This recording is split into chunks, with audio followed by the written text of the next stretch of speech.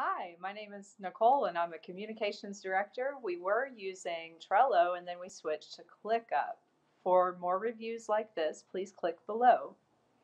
Trello and ClickUp are both project management software, so we find them very useful in communicating with each other about deadlines and visually showing where we are in the middle of a project.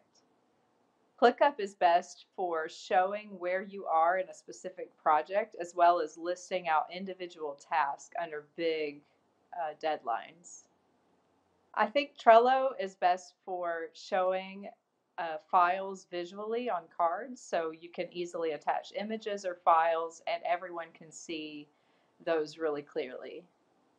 With Trello, when you get started, it's a little more exploratory. You need to make your boards, but there's just one simple function, so it's not too hard. With ClickUp, there are a series of training videos when you're getting started that you can watch, and they're really useful for getting you into the system.